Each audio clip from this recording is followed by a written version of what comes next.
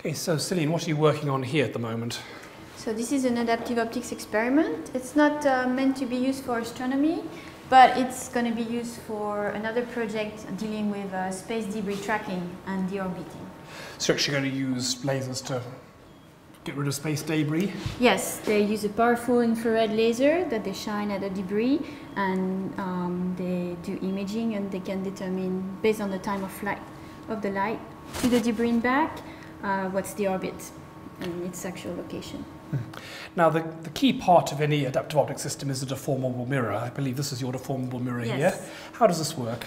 So this mirror deforms in real time. It's got some actuators in the back that can push and pull and deform the front surface here.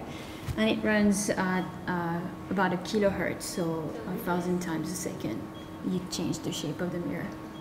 So the other crucial part of an adaptive optics system is a wavefront sensor. You have to know what the distortion of the waves are before you can correct them. Where's that? So this is this camera here. It's a very powerful camera that can detect single photons. And it's got a lens slit array right here in front of it, and that's where you actually do the image analysis. So what's a lens slit array?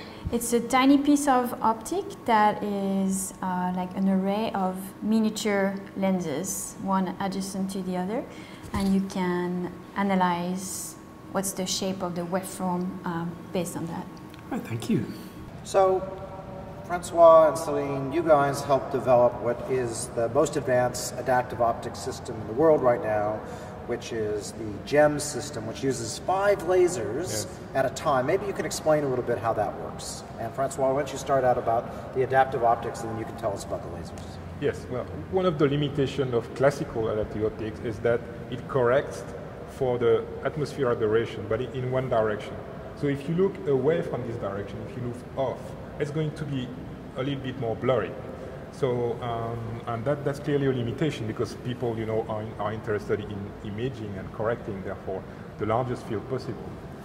So there is this new technique that appeared at the end of the 1990s, that is basically using tomography techniques, like when you image, the brain, for instance. So you're taking information from different angles, and then from this information, which is a 2D information, two-dimensional information, because it's taken from different angles, you can actually restore the 3D contents of your information. And therefore, if you have a three-dimensional information about the atmospheric turbulence, you can also correct it in a 3D fashion, and therefore you correct it in any direction. So what it does is that effectively it enlarges the field which is accessible with the adaptive optics improved image quality.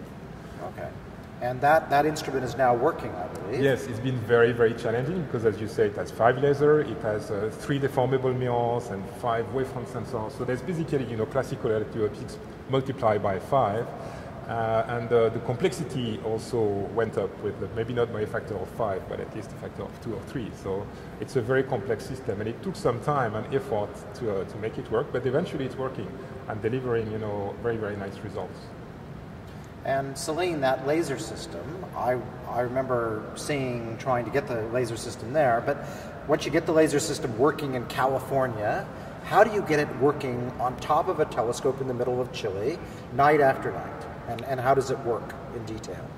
Well, you need to have a team to support operations. So typically there's a dedicated laser engineer who's in charge of making sure everything's going to run smoothly, and he works with 2 laser technicians so that before a laser run, typically runs are scheduled in periods of, say, 7 to 10 nights in a row.